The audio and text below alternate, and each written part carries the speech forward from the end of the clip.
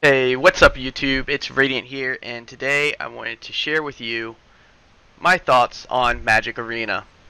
I've opened the game up here, and you can see it looks like something you would find on your Xbox or your PlayStation. It does not look anything like Magic the Gathering Online.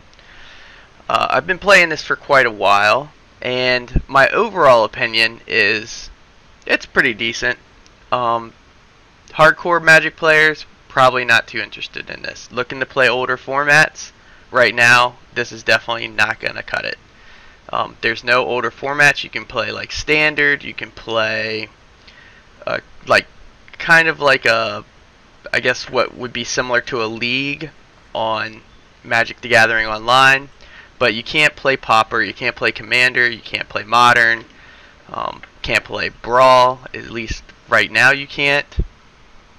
So those are some of the big things, is that pretty much all you can do is kind of play. It feels very like kitchen table, like if you're going to sit down with some people, you guys got some packs, got some cards, you're just going to put something together and play. That's what this game feels like. Now, they do have a currency here of gold, which you can use to buy stuff, so we have no packs, but if you go to the store, you can say, I want to buy packs. And you can come in here and buy for 1,000 gold. You can buy some packs. Now you can also purchase with real money. You can purchase gems or crystals. With this, you can obviously see you can get some more packs. But the price of these things, let's go back to the store here.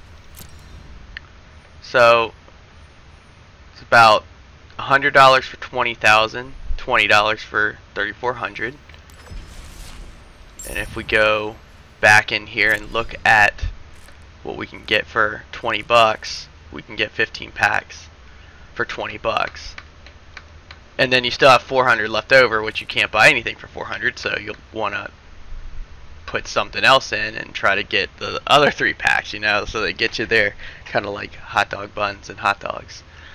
But anyway, you do get gold. You can play this game for free. You don't have to pay any money to play. Which I do like that about it. I would never put money into this game because I don't think the game is good enough for me to put my money into it. Because it doesn't have all the formats that I want. I can't trade the cards. You can go in here, look at your collection. So they give you basically a set of cards to start off with. You can't make anything great with these cards. But they will give you wild cards. Now these wild cards are something that you can get when you're opening up packs. You can get them when you make a transaction with crystals or gems. You get a couple wild cards. You can basically go in here and you click the button that lets you see all the cards available. And I can click on this and say, do I want to turn this into an owned card using a wild card? So you can use your wild cards to make a card that you don't have. But this is basically how the collection layout is. You can go through, I can say, hey, I want to look at red cards, or I want to look at green cards. So the collection, it's pretty standard. It's kind of like Magic Duels, or if anybody played that. But it's definitely not as in depth. You can search up here just like you could in MTGO, but it gets a little clunky though when you're starting to build a deck. Say I want to build a deck, I go in here. You can have this layout where you put the cards on the bottom and it will do like so. Say I want 2 of these. It won't show you that you have 2. It'll just say 2 right here in this little box. That's okay, I guess. I tend to like to look at my deck this way, but then when I build it, I look at it this way so that I can see more of the cards available that I want to choose. And here you can just drag it over. If you want to look at the sideboard, I can drag it into my sideboard. Say I want to charge over here. That's cool. A cool aspect I like about the deck building is you can put this up here and put a picture here. And so when you're done, your deck will have a picture on it of whatever you would like, whether it goes with the deck or not. That's kind of cool because in Magic the Gathering Online, MTGO, you just get the deck box options. You don't get a little customization feature that lets you change what you want on the box. So I think that's one thing I do like about this. The customization of these little boxes is kind of cool. But I have some decks. They give you some decks to start off with. I deleted all those because I thought they were bad, and I made my own decks. And I made some stuff that was fun, like this Muldrotha deck. Just try to get out Muldrotha and see what I can do. Haven't done much, but hey, it's for free. You can go on here, see what you can do with different things, try different things out. Now down here are some decks that I have imported. So what you can do now is you can go online, I guess, if you are a, what do they call those people that go online and get decks? Geez, it's not coming to me, but a net decker. If you're a net decker and you want to get your net deck on here so you can lose a couple games and then go find a new deck, you can go on there and import a deck list. So I imported this. If I click it open and want to build it, it'll show me all the cards that were in that deck list. Or say you found somebody online or on YouTube that has a deck tech or a deck list that you want to run and you want to try it out, you can download it and then you can try out that deck for yourself. And it'll show you here with the red numbers, those are the ones that you're missing. And then you can go to those. I think you can go to those. So I think here it's showing me at the top of these cards, these little notches show what you own and what you don't own. So I'm guessing the yellow ones are the ones that I'm missing. Here again, I only have one. I'm missing 3. So you can go and make the cards if you want to make them, or sub them out. Say I don't want this one, I could take it out and put something else in. So that's kind of a cool feature. You can just import your list that you want to build.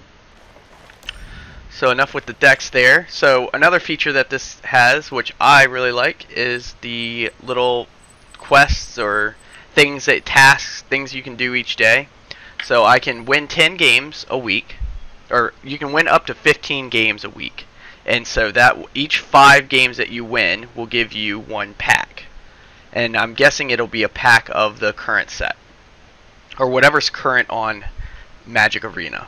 So that's pretty cool because it gives you something to play for. It gives you a little reward when you win, and you don't have to pay any money or do anything. You just pick a deck, you try to win, and once you win, you get some more cards to improve your decks. I kind of like that aspect. That's a part of Magic that I do like, is like getting a deck together and then kind of getting new stuff to add to that deck and make that deck better, or add to your collection. And just getting a reward in general is really nice. You have your win of the day, so every day you get a win bonus, and I believe there's a certain amount of win bonuses, and when you hit all the win bonuses, you have to wait till the next day. It might be like 5 or 10. I can't tell because I got them all. And then you usually have 3 here, so it'll be like 3 other little quests. So you could cast 20 white or black spells, or it'll be like play 20 lands, and that'll give you gold. So each day you can get some gold. You get your gold together, and then once you get 1,000 gold, you can go buy a pack, or you can go play the Quick Constructed. So if you want to play Quick Constructed, you can come in here and you can pay 500 gold, and if your deck is good enough, you can play through your 7 matches, and the more matches you win, the more gold and rewards that you get. So I've looked through this thing on the Quick Constructed here, which is like I guess an MTGO league, and if you get to the end, you get 1,000 gold, so you double your gold, and you get 3 cards. 3 cards isn't that great. 1,000 gold, so you get a pack. A pack maybe has like 6 cards in it or something. It's not 15 cards or 14 cards, whatever's in a normal pack. So we could probably get, 10 cards. The 3 cards that they give you, from what I've seen, haven't been anything that are good. So I don't know if they're random or what the deal is. It says cards will at least 2 rares and one uncommon. Okay. Maybe, okay. if you get up to 5 wins, you only get 1 rare and 2 uncommons. If you get if you only win 3 wins, it's 3 uncommons. Okay, I've never gotten to 4 wins, but I've also never bought any gems or crystals to update my decks. So I've just played with everything that I've gotten for free or unlocked in the game. So I guess if you get up here, you might get some cool cards. You never get a mythic, and if you only get 2 wins or 3 wins, it's pretty crappy still, because you only get 400 gold. So you lose 100 gold, and you get a few cards. You get like half a pack, but it's not even half a pack, because you're not even getting a rare or a mythic or a chance at a wild card. So I don't think I will ever play this right now unless they change this, because unless you just want to test your deck out, I don't think it's worth it to get this if you're playing for free to do this. Maybe if you get 7 wins in a row or 6 wins in a row, yeah, that's not too bad. You get 300 extra gold, you get 2 rares, that's not too bad. Uncommons, you can get enough wild cards for uncommons. I don't think you need to really play this to get uncommons.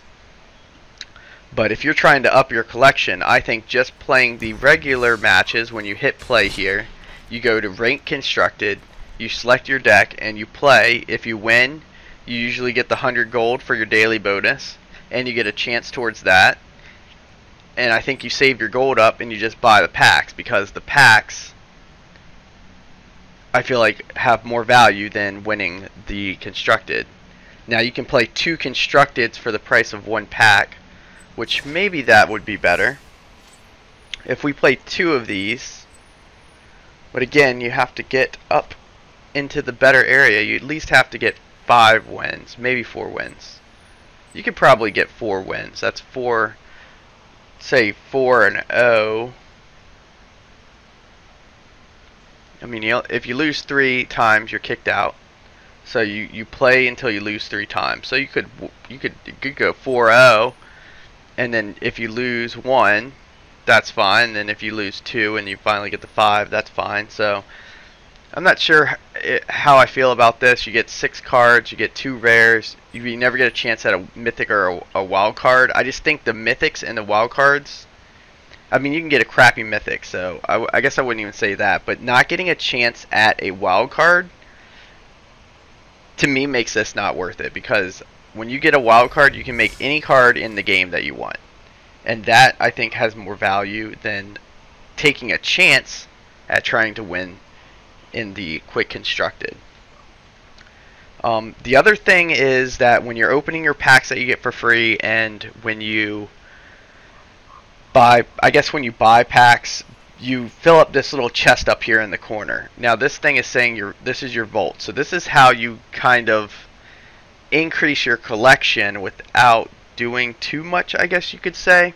In other games, what you do is you can dust cards or exchange cards in for other cards that you want when you have a bunch of cards that you don't want. Here, what the game does is it has a collection, and basically as you receive or get cards in the game, you build up the collection. And once you get up to 4 cards, no deck needs over 4 cards, unless it's like rats or something. But they don't have that in here, I don't believe, yet. Maybe they have that 1 rat in here. They do, but I guess you could have unlimited amount of those, of the rats. But anyway, most of the cards, once you get 4, if you get a 5th one, it then goes into the chest here. And so as you fill up the chest, once you get 100%, you get to get the contents, which would be 1 mythic rare wild card, 2 rare wild cards, and 3 uncommon wild cards. So we get 1 mythic of any type that we want, 2 rares, and 3 uncommons. I'm not sure if this thing gets harder. If it gets harder to fill up the chest as you go along, like say you need more items in there to get 100%, like we can't really see. We can't click on this thing. I think eventually it'll say claim under here. I've done it 1 time, and I think I got the stuff. I'm not really sure what happened, because it happened real fast, and I wasn't sure what I was doing. But if this gets harder, this will not be good. I think it should stay the same amount to fill it up. I'm not even sure how much gets filled up per card. It might be like 8%. I've never really looked.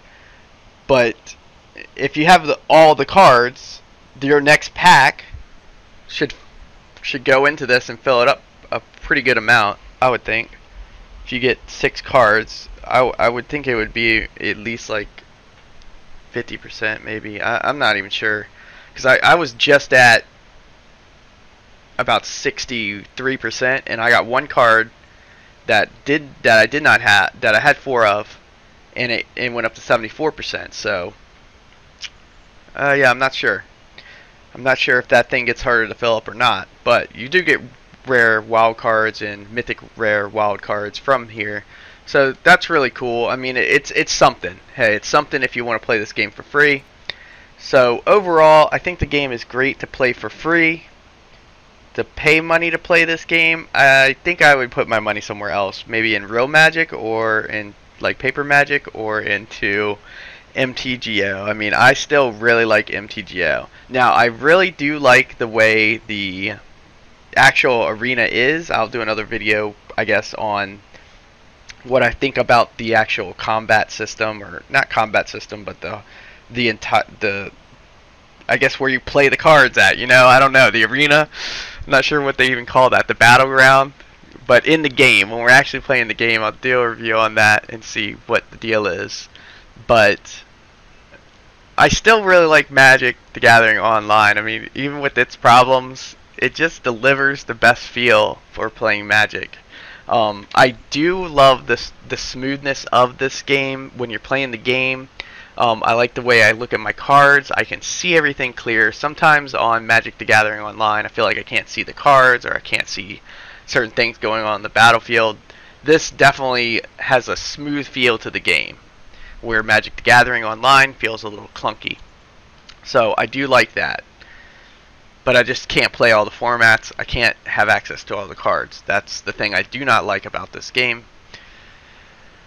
But overall, I think it's a fun thing to do for free, especially if you like Magic. If you're new to Magic, it's definitely a great learning tool. It's definitely a great way to get into the game, start playing the game, but you just can't get that deck right away unless you spend probably a bunch of money to get the deck that you want to play. I think if you want to just get a deck, say I want to play, you know, the best thing in Standard, or I want to play a top 8 Standard list deck, you go to Magic the Gathering Online, you buy the deck, you just play that deck all the time, and that's it. You can pay to join leagues and win points and stuff to do other things, win other cards in Magic Gathering Online, but you can't do that here. Here you can come on, get the cards that you get, win more cards, build decks, play for gold, play to win more things, win more cards, and you can do it that way. I think I will play this game out and play it a little bit and see where things go with the game. I like everything about it so far. It's just not Magic the Gathering Online. If they could put Magic the Gathering Online into this software program or into this platform here, I think it would be perfect. But because I don't have my collection, I would say I have to just play for free. But that's fine. That's fine. It is really fun. It's not fun to lose because you don't have the right cards, but it is fun in general. So I would just say that it's worth a try. I would say try it out. You never know where it might go, and as things get released, you might want to come back and play it more. The one thing I would say I hope they add is there's no options for foiled cards, or at least I haven't come across a foiled card in the platform yet in Magic Arena. So that's something I hope to see in the future, because I really enjoyed that in Magic Duels. I think in Magic Duels you could go and say like, hey, I want this entire deck foiled, and it would give you like a gold price, and you can pay gold, or something like that. would be nice to be added into the game, because it just adds a little something to the deck. Makes it a little more custom, I guess, for like, hey, this is my favorite deck. That's the one I click the foil on, or whatever. But yeah, so check it out, and maybe I'll have some more Magic Arena videos coming at some point. Alright, have a good one. Peace.